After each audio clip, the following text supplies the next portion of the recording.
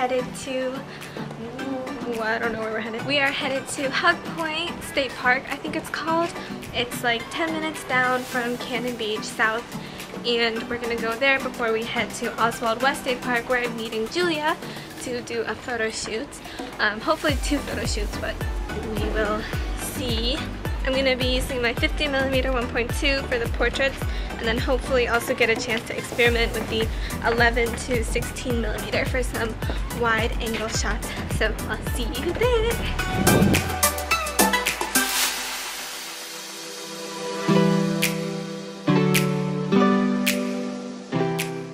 So my setup right now, I'm trying to get a shot of this water but smooth it out.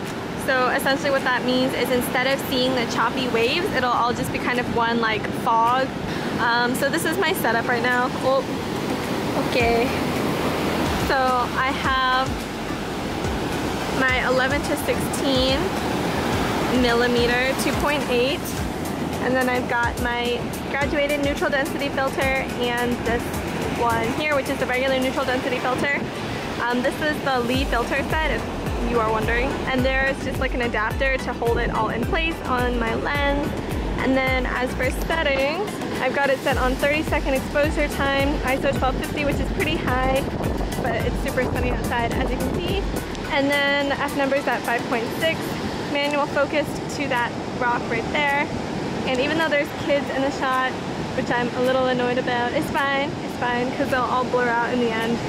Okay, that's just annoying. But dude, whatever, it's fine.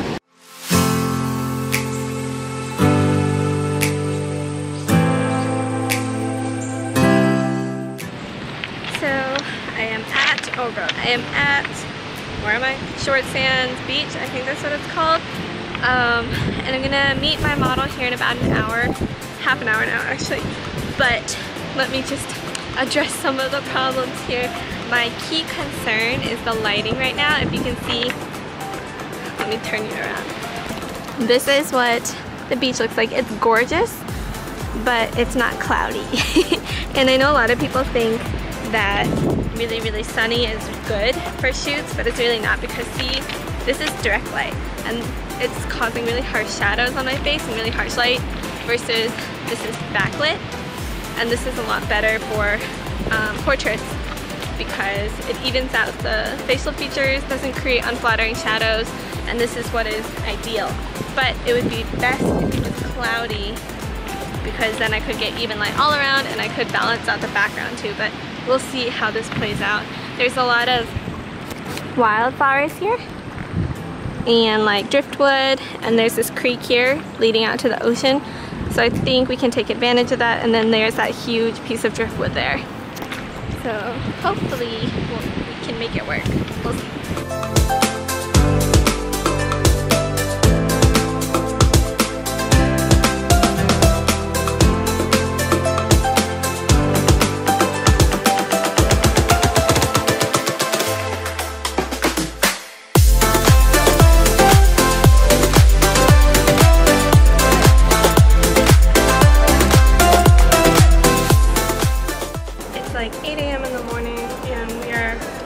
To Fun Cycles today to go bike riding along the beach, and it's so nice to just sit out here. Like, can you see that? So I think the plan for today is to go ride bikes down the beach for a couple of hours. We're gonna go down near Haystack Rock, hopefully see like the tide pools there, and then I'm not really sure what else we're doing. I know I want to do a photo shoot today, but I'm not sure where I want to do it yet. I'm thinking the beach right in front of our house, or not house, in front of our hotel is really nice, but the only problem is it gets really crowded, and if we wait until around high tide, there's not a lot of like rock features that I can photograph against. And then the whole point of coming to the West Coast for these kinds of beaches is the rock features. Like East Coast beaches, we have like the nice beaches, but we don't really have cliffs in the distance or rocks, at least not like in the Virginia area. So I really want to take advantage of this kind of scenery for my shoots. Also, like the driftwood is really unique, and things like that. So we will see how that goes, but hopefully that'll be around sunset. And yesterday the sunset wasn't spectacular. I've seen a lot better ones here out in the West Coast, so I'm hoping today the sunset is going to be a lot more dramatic and a lot nicer. Hopefully it won't be too cloudy because we also want to go see like the stars and photograph the stars at night. So yeah, it's so nice to just kind of sit out here and relax in the morning because it's not crowded on the beach yet and it's just so peaceful. So peaceful. Okay, I'm gonna go back inside and get ready and we are going to head to bicycles. Okay.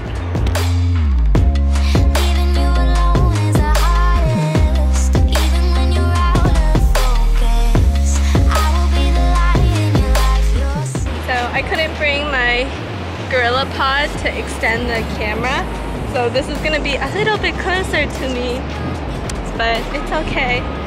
It's so beautiful in Oregon. I just love the West Coast beaches. Like it's 60 degrees. Cannot speak English. It's like 60 degrees here. So beautiful, light ocean breeze, and it's just the perfect weather. Like East Coast beaches are really nice and all, but they're always so crowded. There's like 1 billion people on the beach. It's like 100 degrees, sun shining down bright.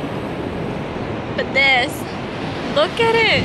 Where are you gonna find something like this on the East Coast? Or these cliffs? Nowhere, nowhere. I was like raised on the East Coast, but I will always, I'm sorry, West Coast is best coast. I'm gonna be real. Also the tide is coming in fast. You can see, so I'm trying to not get my Stan Smith sweat. Look at the seagull. Should we go chase it? Where is it? There it is. I think we should go chase it before the tide comes in. Come here, seagull. Hello, seagull.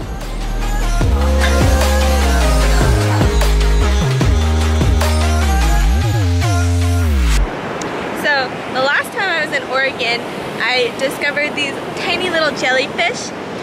They don't have stingers, but they're like everywhere and they're super cute. I will show you. Look how small they are. And you can pick them up too. And they're so small and squishy. Look how small it is. I don't know if you can see it. Let me rinse it off. But they're really, I don't remember what they're called, but they're super, super small. Oh no. They're super small and squishy and they always get washed up on shore. So when I was younger, I used to just go collect them and throw them back in the water, which is what I'm doing now. And my dad is taking some macro shots of them. So yeah.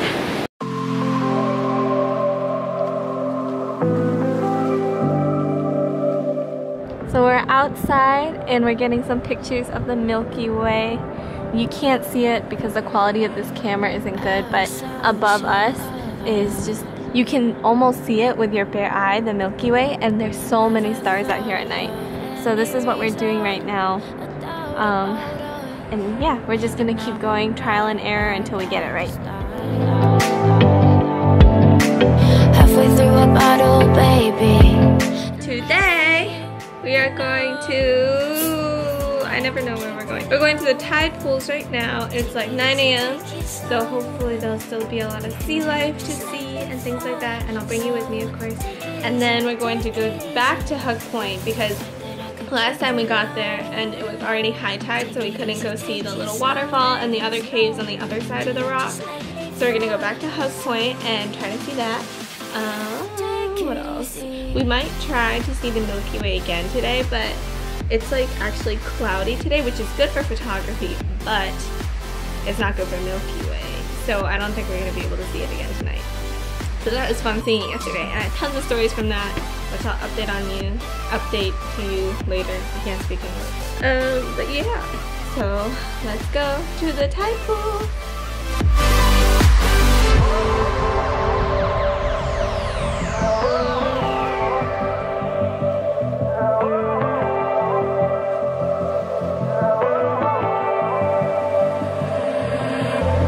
And you know how to forget. So we're back at Hug Point State Park, and this was the part that we couldn't come to before because the tide had come in and covered like all of this area. But we're at this little cove place there. The tide had come up there.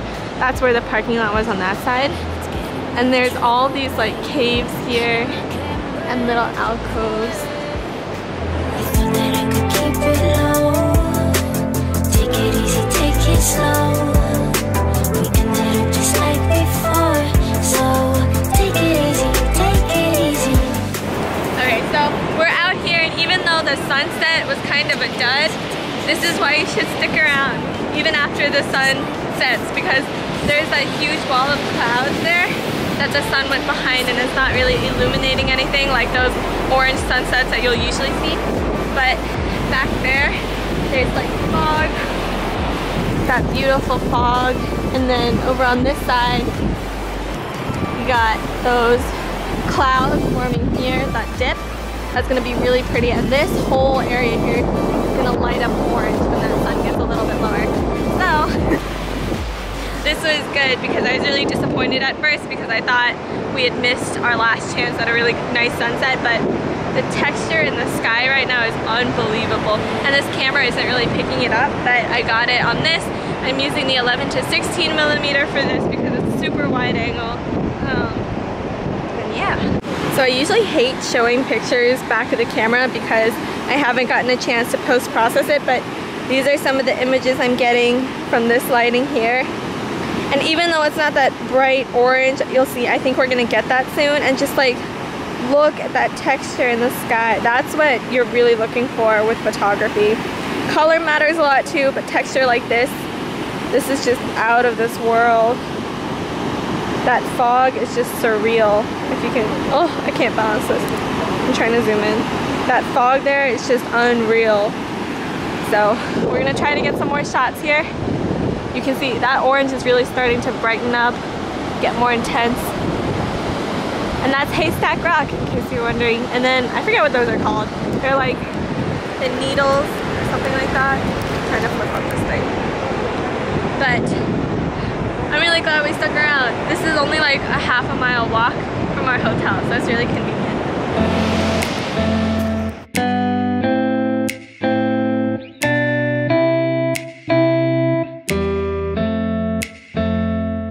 So we're at Pilot Butte, which is one of the kind of Butte lookout points in Bend. By the way, we're in Bend, Oregon now, not in Cannon Beach anymore, but there's a lot of wildfires happening over here. The sky is just, you can see all the smoke. That's all smoke. See, clear sky over there, smoke here, and it's just like, that's the sun. So it kind of worries me for the eclipse because I don't know how it's gonna affect if we're gonna be able to actually even see the eclipse. But we're driving north, about a mile north to Madras. I don't know how to pronounce it, but we're going north, so hopefully it's not as smoky up there. So yeah. Okay, so I didn't really get a chance to vlog today at all because we didn't really do much. The main thing is just that I'm really worried about the fires that are moving in, because basically right now when you go outside it just smells like a constant barbecue, and it's actually raining like little bits of ash everywhere, and it's like, it concerns me greatly. And also the whole horizon is basically just smoke. Like, you can barely see the sun through it. It's kind of scary in a way. I'm also, I know I've said this before, but I'm concerned about how it's gonna affect the eclipse, because even though we're headed north to Madras, even though we're heading north about an hour to view the eclipse, I don't know if you'll still be able to see the smoke, because right now I don't actually know how far away these fires are from Bend. I know they're south of us, but I don't know how far south. They haven't really issued any warnings yet, but I've seen a lot of firemen coming in and out of our hotel, like talking to the manager downstairs, which like really stresses me out, but it's okay. Hopefully things are okay. We're only here until Tuesday, I think, so who knows, but I just don't want to have to evacuate this area. I don't think we will. I don't think the fire is going to come all the way to Bend, but we shall see. I keep looking out at the distance because I'm like looking at the smoke, but yeah, okay. I'm gonna stop rambling and I'll catch up with you tomorrow, because hopefully tomorrow will be way more interesting. And yeah, I will stop talking now. Goodbye.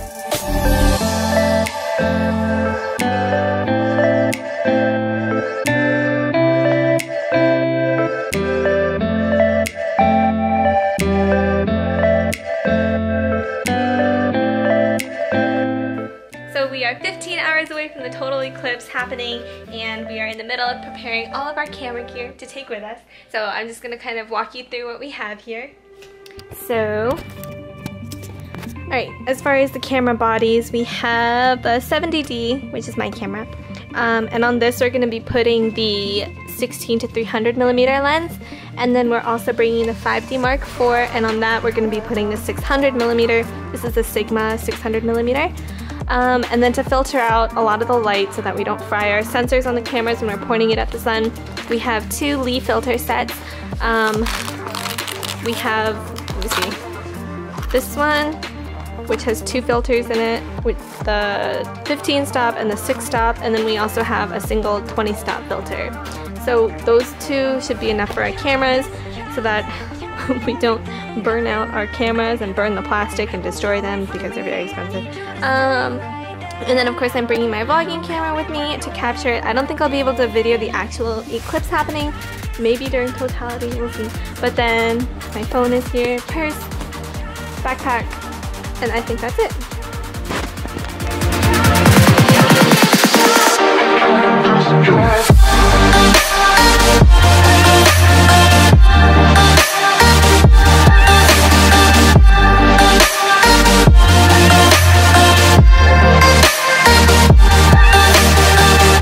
So we're out here in Madras, and we stayed the night over here in our car because we got here around 2 a.m. But I'll show you our final setup. The eclipse is in about 3 hours. So these are our cameras. We got our 70D here. Final setup is with the 16 to 300, 20 stops. And then we also got our remote here so that we don't shake the camera too much. And basically, I've framed it. I don't know if you can see anything right now. I framed it so that the sun, can you see that? It's right there. It's obviously moving, so I'm gonna have to readjust later. But settings, ISO is at 1000, f8, no, ISO is at 1600, f8, shutter speed 1000. I manual focused it so that the edge of the sun was sharp. 5D Mark IV over here with the 600 millimeter, 21 stop filters, and another remote. So we'll update you later. I'll be setting my camera up down here, pointing that way to help capture the eclipse from another angle. And then I'll probably be videoing it with this camera, and the 5D Mark IV will be taking pictures on. Also, it's just really cold in Madras. That's why I look like a hobo. Okay.